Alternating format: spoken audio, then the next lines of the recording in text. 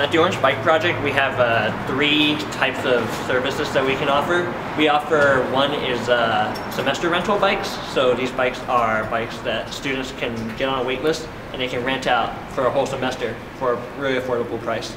The second thing we offer is a short-term rental program where, say, someone that already has a bike or needs a bike for a weekend, they can rent it out for a weekend, maybe for a friend or for themselves. And our third program is we operate this whole entire workshop, which anyone can come in and learn more about how bikes work, how to fix them, use our tools, or help us help them.